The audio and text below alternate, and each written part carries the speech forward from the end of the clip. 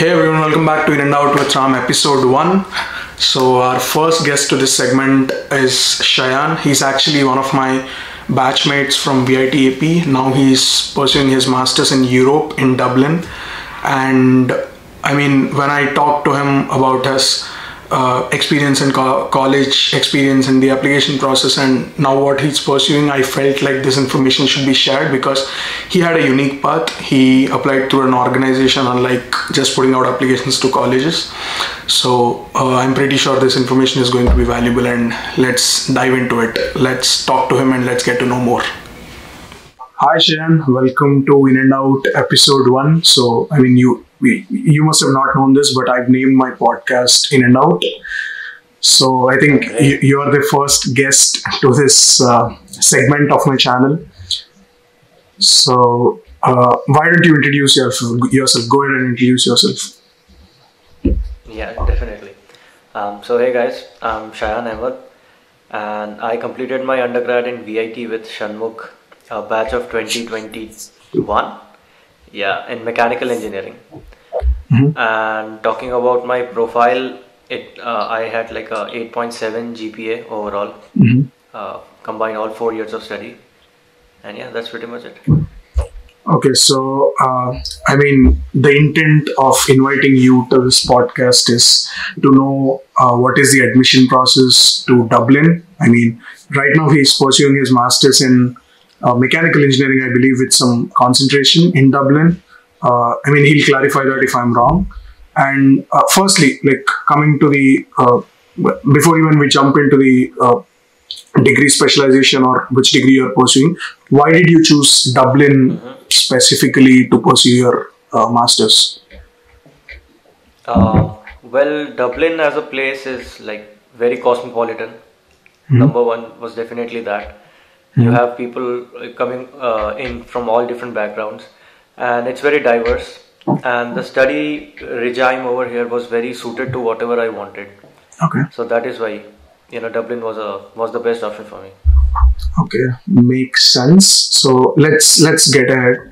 So as you already mentioned your GPA, can you share more details about your profile, such as your projects, your GRE, your language test course, if any? And I believe you must have taken some language proficiency tests other than English. I mean, while back in 2020, while I was looking at Germany for universities, some universities asked me if I had some language test for German separately. So just let me know if you have gone through any of that, or else just your normal profile. Yeah. Additional to my GPA, I had like 2 major projects. One was my final year or capstone project, and apart from that, one project was one which I completed during my internship. I also had 2 research papers written on the same projects, one on the capstone one and one on the internship project one. Apart from that, one necessity was IELTS or TOEFL, like English language test basically. And since I'm studying in Dublin, and Dublin is known to be an English-speaking country. It's like Ireland. So I didn't have to give any other test apart from English. And no GRE too. So that was a very big plus point of, applying to European countries, kind of. Okay. I think we have missed your degree with specialization. What are you exactly pursuing? Oh, okay. So I'm pursuing ME Manufacturing Engineering. So actually my course is not a direct course offered by the university. It's offered by an organization called EIT, European Institute of Innovation and Technology. So that is like a European Union organization which offers courses, and since my course is manufacturing engineering, it was offered by EIT Manufacturing. So it's like a double degree program wherein I complete my course 2 years in 2 different universities. So first university is here in Dublin, that is University College Dublin, known as UCD. And my next year, starting this August, would be Aalto University in Finland, Helsinki. Wow, that sounds amazing actually. And like, are you doing any research or any thesis, or is it just a normal non-thesis degree? No, it's a thesis degree. I'll have to finish my thesis in my last semester of study, the fourth semester kind of. And it has to be done with a company. So I think we'll see about that later on. Oh, okay. And Sorry. like, what universities have you applied? Like, is it only the Dublin part, or have you applied to any other universities from different places? So basically, I had an option to select from various university combinations. So since this is like a 2-year course in 2 different universities, we had options to select which one would be my entry university and which one would be my exit university. Okay. So so the option which I chose was definitely UCD Alto. Apart from this, I had options of University TU Wien in Vienna or TU Vienna, well, for and UCD. Then I had Politecnico di Milano, and I had yeah, these 3 were the ones. Yes. Okay, so you only applied for these? No, this was the programs this was the combinations which was offered by EIT, Okay. EIT Manufacturing. Okay. Yeah, apart from this, I had also applied to individually to different universities. So I did apply to TU Hamburg in Germany, Technische Hochschule Ingolstadt again in Germany, then Hochschule Dusseldorf again in Germany, Karlsruhe Institute of Technology, and OVGU, like Otto von Guericke University. So all of these were in like Germany. Okay. Apart from that, I had applied to 5 universities in Norway as well, which were University of Oslo, UIT or Arctic University of Norway, NTNU or Norwegian University of Science and Technology, University of Southeastern Norway, and University of Stavanger. Oh, okay. And apart from this, one more university I applied to was Ecole Centrale in Nantes in France. Okay. So yeah, these were the ones. That was a big list.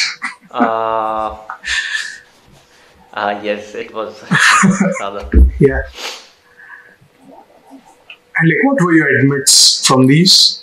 Yeah, about that, for Germany I received no admits because like they compulsorily, most of the courses which I applied to required German language course, and I had not completed that.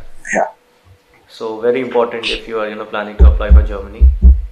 And apart from that, for Norway I got admits in 2 universities, which was Arctic University of Norway for the course Industrial Engineering, and NTNU or Norwegian University of Science and Technology for a course called Reliability, Availability, Maintainability and Safety. That's like one of the courses offered by the university. And also got admit in Ecole Centrale in Nantes, which was in France, for the course Advanced Manufacturing. Oh, okay. And EIT Manufacturing, Okay. of course, which I'm pursuing right now. And out of all these, why did you choose the EIT, and why specifically why College Dublin College, the University of College Dublin? Basically, number one reason was definitely the fact that I was able to complete my degree in 2 different universities, which would expose me to 2 different cultures, 2 different study patterns. And next thing was the scholarship aspect. So I got a fully funded scholarship from EIT Manufacturing. So yeah, I would say these 2 were the biggest reasons of me choosing EIT. Okay. Manufacturing course, basically. I think that was the scholarship part was my next question, but you already answered. I mean, how did you get this scholarship? Right? In the first place, even I researched about European universities, but I never came across this European Institute of Technology, EIT. Was that correct? Yeah, so I never came across that. I did not know there was offering scholarship that to 100%. So, just give me an overview. How did you come across it? How do you apply to the scholarship, and how does the system work over there?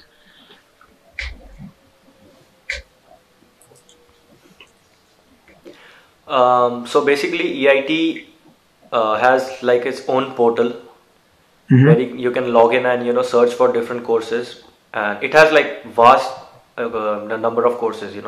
be it manufacturing, be it computer science, anything, electronics. So you just need to go to the right portal and search for your courses, whatever courses you would like to apply for. And if you know look at it closely, there's like different sections given in each different course catalog, wherein you can find what are the criteria, what does the university want from you before they tell you whether you got the admit or not. And then there's a scholarship section as well, which tells you that if you are eligible for a scholarship, you need to fill an application, write like a letter of motivation and submit that, and they will automatically tell you if you got the scholarship or not. So it's not like a different process, it's integrated. So makes it kind of more easier. I get it. That's actually cool. And like it is. let's come to the part where you, like, after graduation, like, how are job opportunities in Dublin or in your next, in the place of where you'll be pursuing your second year? And like, what is the visa status, a career, industrial career, etc.? Yeah, sure, definitely. So coming to the first question, job opportunities in Dublin are good. I mean, if you consider mechanical engineering, it's not that amazing, I would say. But if you're coming in for healthcare, specifically like healthcare or anything related to biology, biotherapeutics or like something like some engineering related to biology, be it like medical device manufacturing, then this place is like heaven on earth for you. It's like the biggest hub globally for most of medical facility, manufacturing companies, medical device manufacturing. And apart from that, computer science is also one of the very hot, career over here. Yeah. And moving to my next university in Finland. Finland is known for energy sector, definitely, the Nordics. Anything related to the energy sector, you'll be able to find that. Anything related to nuclear engineering or marine engineering. Mechanical engineering has a good scope there, I would say. So yeah, and the visa status? Next, yeah, the visa status, Ireland actually has a very good, after graduation visa status. So basically you get 2 years of job search visa kind of thing. Wow. So which makes life way too easier. And in Finland, I didn't do my last when I did my research, it was 18 months, which was like 1.5 years. But now I'm hearing from people that they have also extended it to 2 years, full 24 months. Wow. So yeah, good, career opportunities in both the places. So it means you can be like, you can graduate and you can be unemployed until 2 months until 2 years to find a job, right? Yeah, exactly. Well, I would say 18 months because the next 6 months is like kind of critical. You have to fill in different documents. But yeah, overall you can say 2 years. Wow. That is actually good because in US, I mean, if you file your EAD card applications and all properly, you'll only have like approximately 5 months to find a job. If you don't find a job in 5 months, you're done. You have to leave the country. I mean, there are other options as day one CPT, etc., going to consultancy and all, but I don't think, anyone prefers that. So, but yeah, that is actually good, man. 18 months is not at all bad. It's actually good. Yeah, well, compared to the 5 months, it's definitely a lot more. Almost 3 times. And chalo, let's end it. Let's end it with a cherry on the top. What suggestions would you give to the students who are looking for pursuing masters or any postgraduate studies in Europe? Like, from your experience, did you do any mistakes, or do you think anyone can do a potential mistake that is very common? Just give out suggestions. The biggest suggestion I would have is definitely to apply in time, because time is considered very valuable. I'm sure in US also, but like most of the students or people, applicants that I see make common mistakes are like not applying in time. If the application starts first week of October, ideally you should actually apply by the end of October at max, say. So in that case, even if you have some documents that you did not submit and which the university wants, you still have time in hand to submit that, and do your research properly, like search for what courses you want to do, search for what universities offers what courses and what are the specialities of that, and yeah, just go forward with that. That's excellent. I mean, apply early. That's the only thing I would say. Apply early, yeah. Yeah, I mean, even in my previous videos, I've mentioned it multiple times. Applying early opens up a chance for you to gain scholarships, because there is no competition in the early stage, so they might give you. Of course, it's rolling. Absolutely. If it is rolling admissions, it might be another case. But applying early has a lot of advantages. So yeah, that's it.